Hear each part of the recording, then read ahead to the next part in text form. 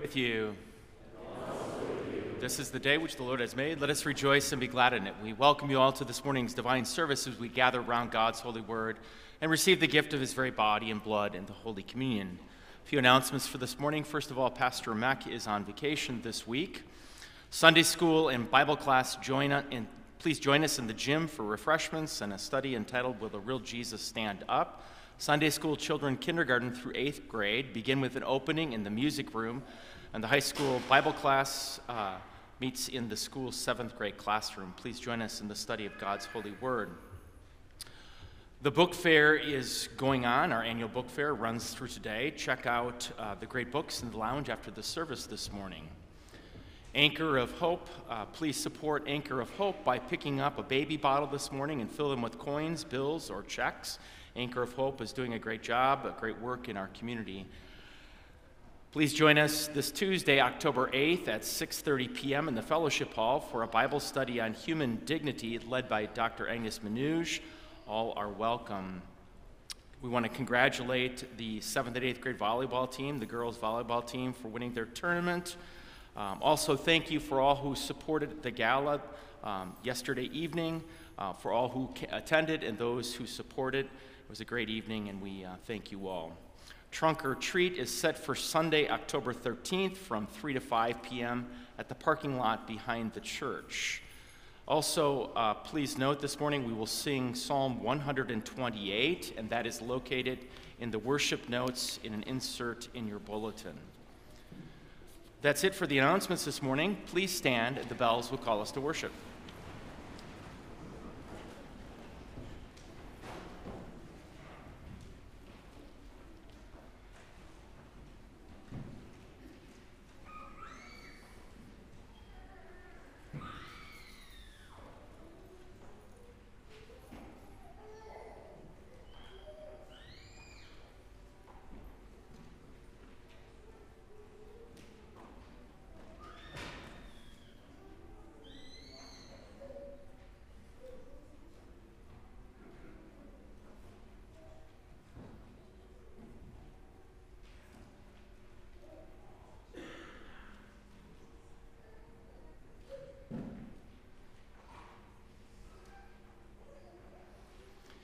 In the name of the Father, and of the Son, and of the Holy Spirit.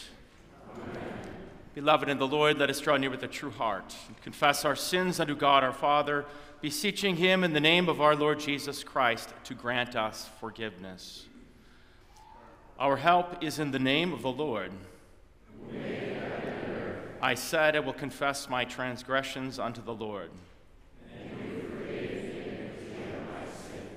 Let us kneel for confession and absolution.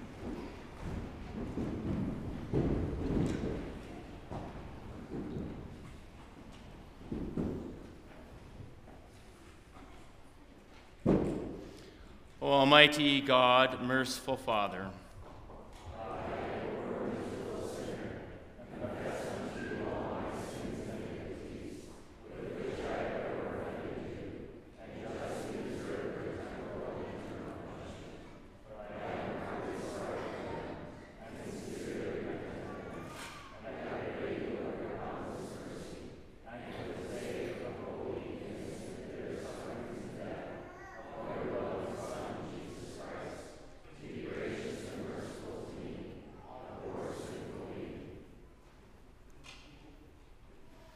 upon this your confession, I, by virtue of my office as a called and ordained servant of the word, announce the grace of God unto all of you, and in the stead and by the command of my Lord Jesus Christ, I forgive you all of your sins in the name of the Father, and of the Son, and of the Holy Spirit.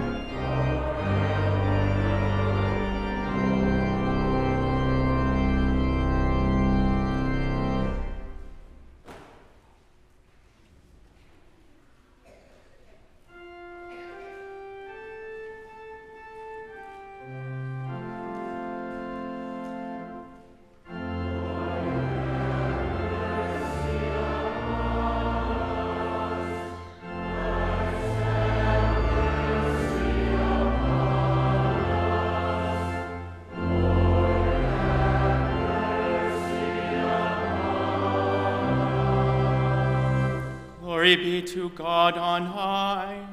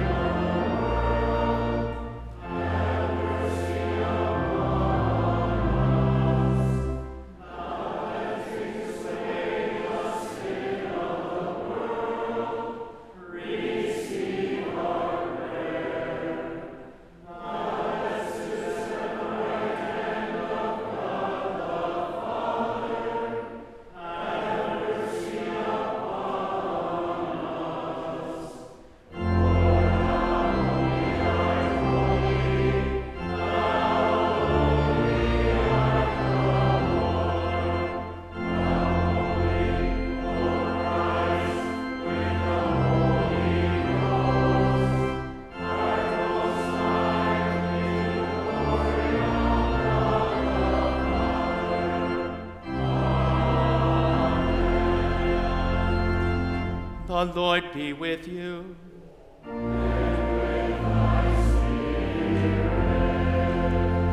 Let us pray. Merciful Father, your patience and loving kindness toward us have no end. Grant that by your Holy Spirit we may always think and do those things that are pleasing in your sight. Through Jesus Christ, your Son, our Lord, who lives and reigns with you in the Holy Spirit, one God, now and forever.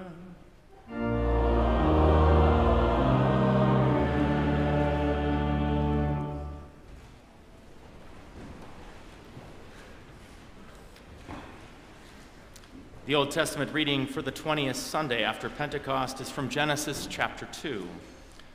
Then the Lord God said, "It is not good that the man should be alone. I will make him a helper fit for him." So out of the ground the Lord God formed every beast of the field, every bird of the heavens, and brought them to the man to see what he would call them. And whatever the man called every living creature, that was its name. The man gave names to all the livestock, and to the birds of the heavens, and to every beast of the field. But for Adam there was not found a helper fit for him. So the Lord God caused a deep sleep to fall upon the man, and while he slept, took one of his ribs and closed up its place with flesh. And the rib that the Lord God had taken from the man he made into a woman and brought her to the man. And the man said, "This is at last bone of my bones and flesh of my flesh. She shall be called woman, because she was taken out of man. Therefore a man shall leave his father and mother and hold fast to his wife, and they shall become one flesh. And the man and his wife were both naked and were not ashamed." This is the word of the Lord.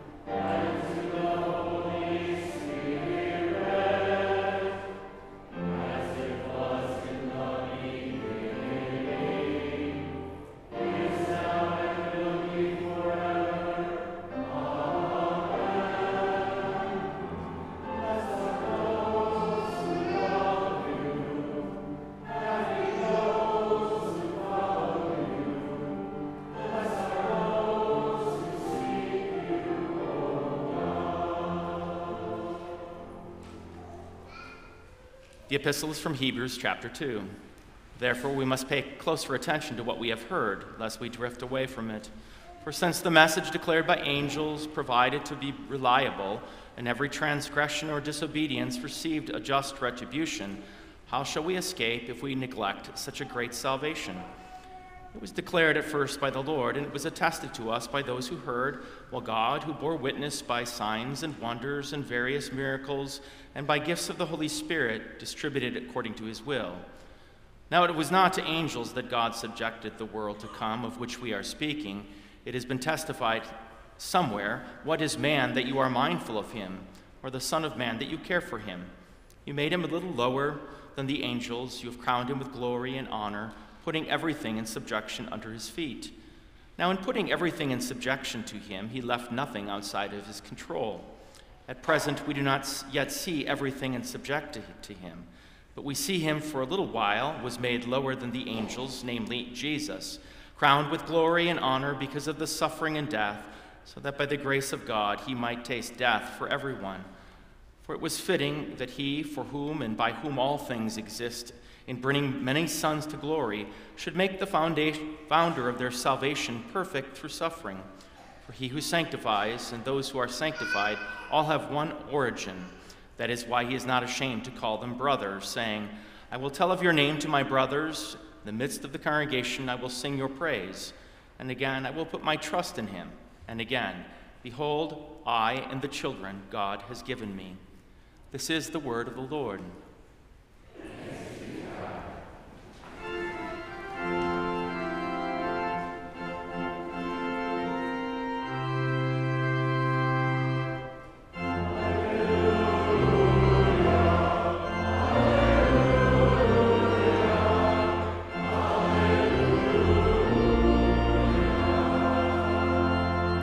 Holy Gospel according to St. Mark, the 10th chapter.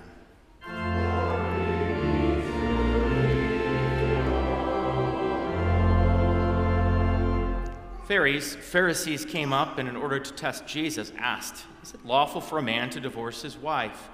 He answered them, "What did Moses command you?" They said, "Moses allowed a man to write a certificate of divorce and to send her away." And Jesus said to them, "Because of your hardness of heart he wrote you this commandment. But from the beginning of creation, God made them male and female. Therefore a man shall leave his father and mother and hold fast to his wife, and they shall become one flesh. So they are no longer two, but one flesh. What therefore God has joined together, let not man separate." And at the house the disciples asked him again about this matter. And he said to them, "Whoever divorces his wife and marries another commits adultery against her. And if she divorces her husband and marries another, she commits adultery." And they were bringing children to him that he might touch them. And the disciples rebuked them. But when Jesus saw it, he was indignant and said to them, "Let the little children come to me. Do not hinder them, for to such belongs the kingdom of God. Truly I say to you, whoever does not receive the kingdom of God like a child shall not enter it." And he took them in his arms and blessed them, laying his hands on them. This is the gospel of the Lord.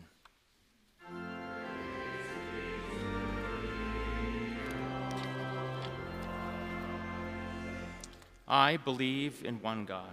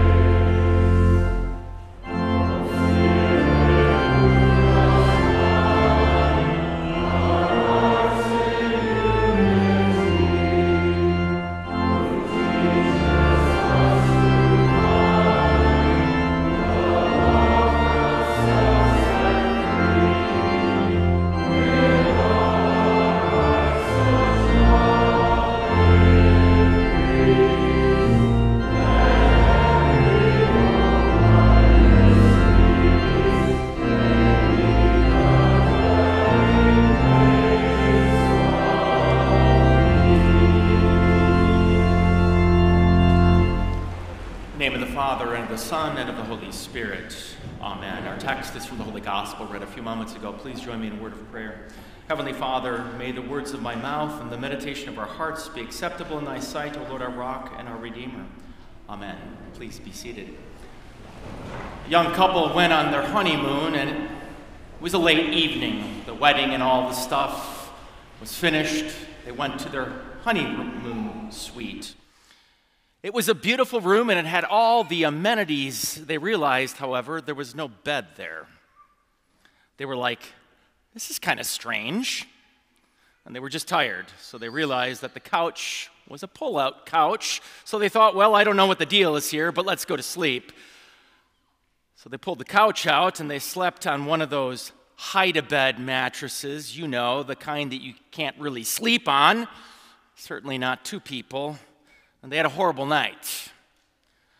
The next morning, the husband called the manager, and he's like, what's the deal with this room that I spent so much money on? I thought I got a nice room, but there's no bed in here. The manager came up to the room, and he said, sir, did you open the door? And he went over to the side door that they thought was one of those connector doors, you know, to the other room, and he opened it up, and inside there was a beautiful master bedroom suite with a fruit basket, chocolates waiting for them on their pillow, and a beautiful king-size bed that they could have slept in.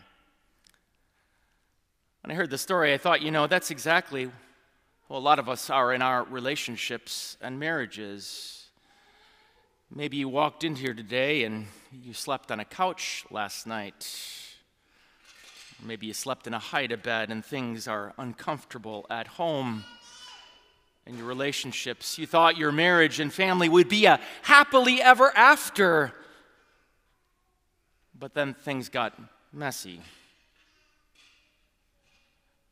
Today, Jesus talks about marriage and family. We know what a mess it can be. Instead of seeing marriage as a wonderful gift for the mutual benefit of husband and wife, many people today just see marriage as a piece of paper which they can take or leave. Divorce with increasing frequency today puts asunder what God has joined together, and now we have moved even beyond the, quote, traditional definition of marriage, of the union of one man and one woman, or become something of a definition of our own choosing. The results of this have been devastating. Our world is filled with broken and hurting people, broken and hurting families. Single parent households are becoming more and more the norm. And holidays, instead of being times of togetherness and love, have devolved oftentimes into tug-of-wars between families, extended families and step-families. The joke of marriage as the old ball and chain has unfortunately become a reality for many, with marriage being no gift but a burden, struggle, and imposition on my freedom. Many simply put marriage off altogether. How far we have fallen from Adam's wonderful aha when God first presented his bride Eve to him. It's a wonderful picture we heard in Genesis. Adam goes through all of the creation of God, but he is disappointed that there's no one for him until God forms for him a specially made wife. So that when Adam wakes from his sleep, he cries out in complete joy, Isha, at last. Someone for him. It is the same joy we see for newlyweds on their wedding day, and we see a glimpse of the gift of God that marriage was intended to be. So what happens? Sin happens. It doesn't take Adam and Eve long to have their first fight. Adam blaming Eve for eating the forbidden fruit and giving some to him. And you can be sure it wasn't the only fight they had in their 900 years of marriage. By the time of Moses, God has permitted but not desired divorce because of the hearts of his people had become so hard and calloused. And today, for many, marriage has become a take it or leave it thing, just another option in life, like whether you will get heated seats in your new car. and now even to its redefinition as something of a civil right, or whether or not we will allow anyone, regardless of sex, to marry. Yes, we've made a mess of marriage, but the answer is not to go the way of the law. That was the way of the Pharisees, asking Jesus, is it lawful for a man to divorce his wife? No, the law cannot give us the reformation we need. It cannot fix our problems. In fact, according to St. Paul, the law only makes things worse, not only exposing our sin, but even arousing our sinful passion in us. No, laws won't fix marriage, or for that matter, any other of the problems that are plaguing our world today. Laws are good, but they cannot make us better, fix our problems, or give us the holiness that we need. We need a change of heart, a change from the inside out. Holiness is received but not achieved, and that is why Jesus brings the children up in the end of the gospel. It seems out of place here, doesn't it? Tacked onto the end of a reading about marriage and divorce and adultery, but it is there to show the way of God is the opposite of man, of our pharisaical desire to achieve our own holiness. For the children brought nothing to Jesus. They weren't there to test him or to get anything from him, only to receive his good and perfect gifts, his blessing and love. It is the very thing that Jesus came to do and delighted in doing. Yes, Jesus delighted in children, just as Adam delighted in his bride, and his bride in him. For in these children brought to Jesus, we see a picture of the marriage of Christ and his bride, the church. And it is in holy baptism where Jesus takes us as his own, vows to love us and give his life to us, where we become one flesh with him. And to rebuke the children coming to Jesus and to try to prevent them from coming would be to put asunder what God has joined together, not because they achieved it, because only they received it. Because their bridegroom delights in them, because they are holy through the forgiveness of their sins. And so for you and me, if we seek holiness through what we do, if we seek holiness through our performance of our good deeds and our avoidance of bad deeds, then our lives and our relationships with Jesus will end up tattered, torn, and broken. But our relationship is much more than that with him, much more than a matter of law-keeping. It's all gift. And even through the Holy Gospel we heard today is not a proof text for infant baptism. It helps us to see that all baptisms are like infant baptisms, that we receive the kingdom of God and become one flesh with our Savior as children, whether we are 8 days, 8 years, or 8 decades old.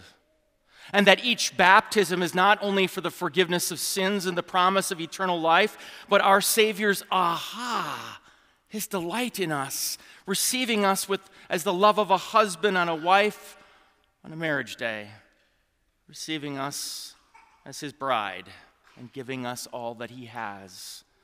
And what God has joined together, let not man separate. You see, that is what makes sin so serious, not just because we happen to do something wrong, but because it ultimately is spiritual adultery. It's separating us from our heavenly bridegroom, and if left unchecked, it will lead to divorce. And in such a case, the question of whether or not that is lawful really doesn't matter. It is destructive. It is life-killing, just as we see in many hurting and broken families and churches today. And when you're hurting and broken, you don't need someone to come and tell you what to do. You need rescue. You need a spouse to love you when you are unlovable and to forgive. Our marriages are not like that as much as we wish they were or could legislate them to be, but as I've been saying, there is one that is, and it is our heavenly bridegroom, our Savior Jesus, who comes to rescue, love, and give us what we need the most, the forgiveness of sins. Our Savior, who in his incarnation became one flesh with us, so that through his death and resurrection he might make us one flesh with him. And on the cross he spoke his marriage vow to us, his sacred I will, as he laid down his life for you. And so just as the tree broke that first marriage in paradise, so a tree has restored that marriage, our relationship with God. And in him we are washed clean and made holy. And that vow that Jesus made on the cross, he renews each and every day as he forgives your sins and places in your mouth his very body and blood, delighting you, making you his own, never tiring of you, never tiring of forgiving you. He holds fast and cleaves to his wife, the church. So the law will never solve our problems, make us holy, or return us to paradise. No, paradise, holiness, and forgiveness are all ours in Christ. We now live the life we have received as brides in the arm of our bridegroom, as children in the arms of our Savior. And with such a perfect bridegroom, we live not in fear, but in confidence, knowing that what God has joined together, let no one put asunder. Going back to that couple, as I started with, the door is open, and it's a beautiful feast for you. In the name of the Father, and of the Son, and of the Holy Spirit. Amen. Now may the peace of God, which surpasses all understanding, guard your hearts and minds through faith to Christ Jesus, to life everlasting. Amen. We continue with the prayer of the church.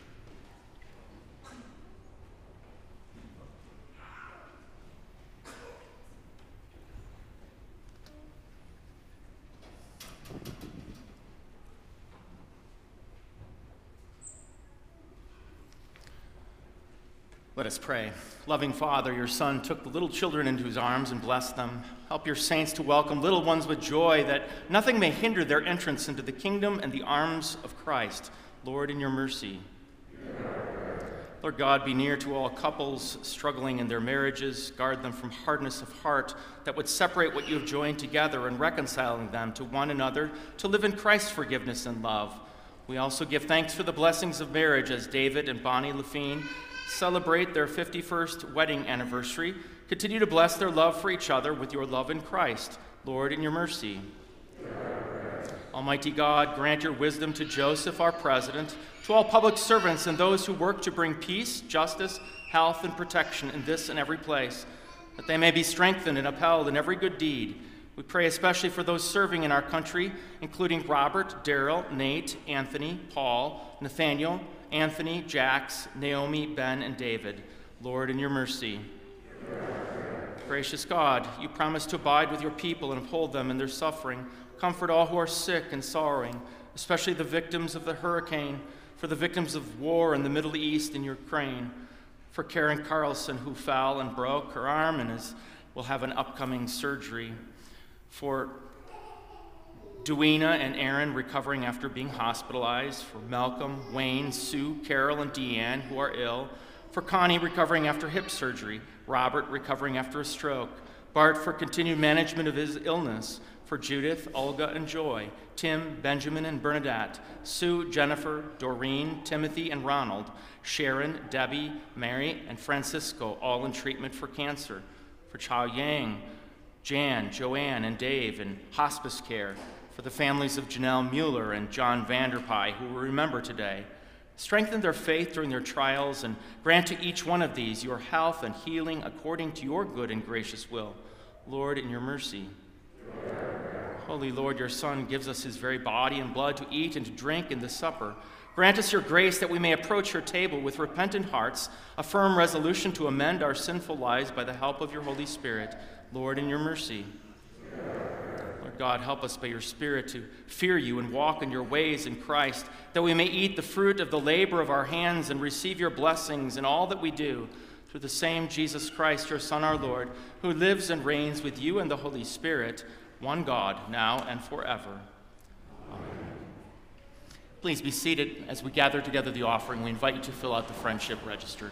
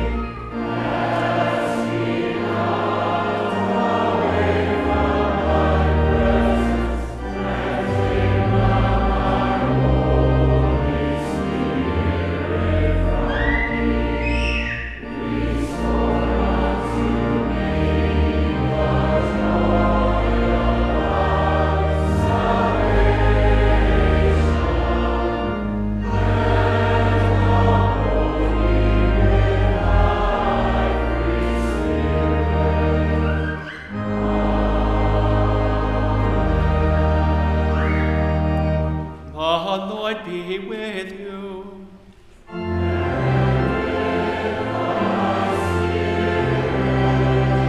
Lift up your hearts.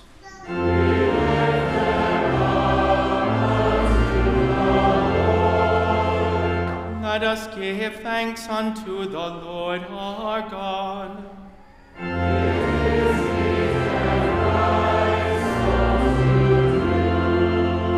It is truly meet, right, and salutary that we should at all times and in all places give thanks to you, Holy Lord, Almighty Father, everlasting God, through Jesus Christ our Lord, who on this day overcame death and the grave, and by his glorious resurrection opened to us the way of everlasting life.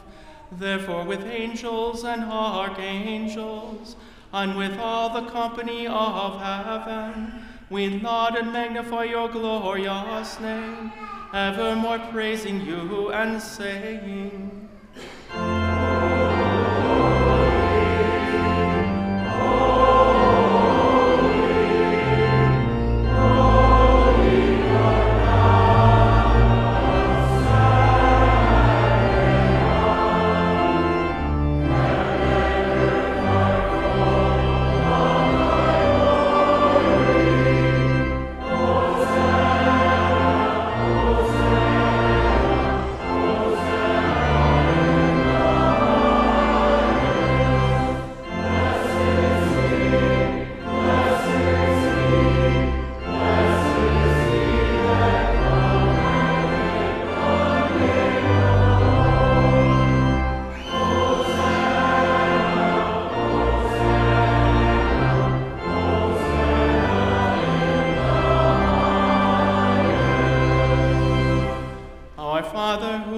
in heaven, hallowed be thy name.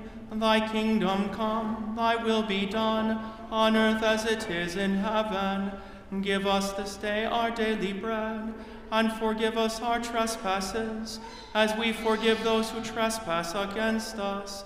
And lead us not into temptation, but deliver us from evil.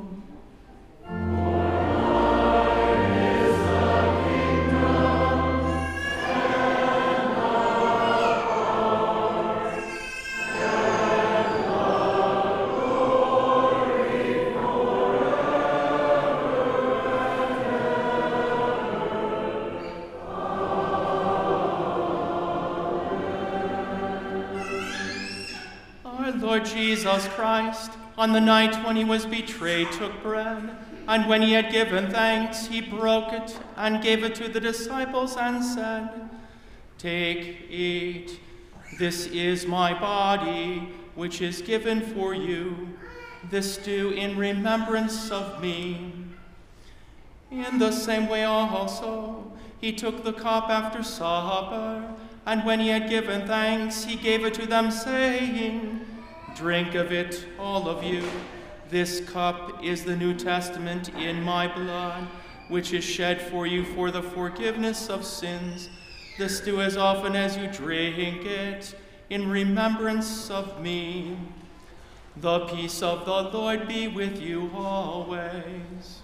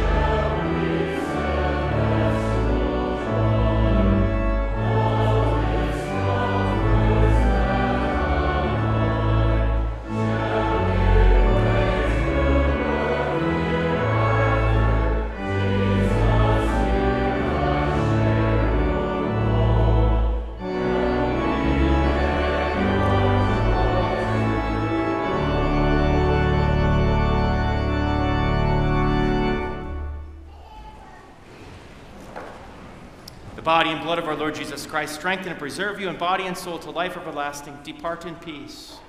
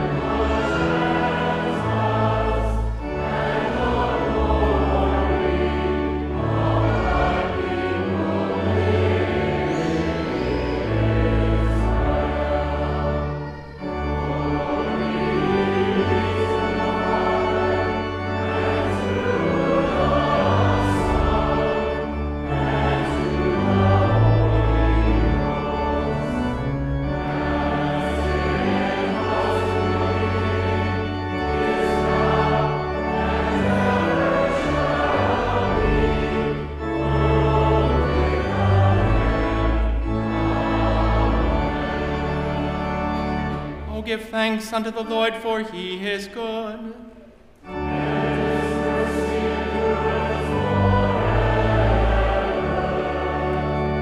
Let us pray. We give thanks to Almighty God that you have refreshed us through this salutary gift, and we implore you that of your mercy would strengthen us through the same in faith toward you and in fervent love toward one another, through Jesus Christ, your Son, our Lord, who lives and reigns with you in the Holy Spirit, one God, now and forever.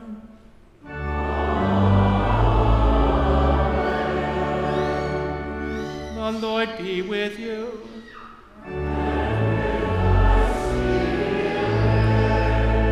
Bless we the Lord.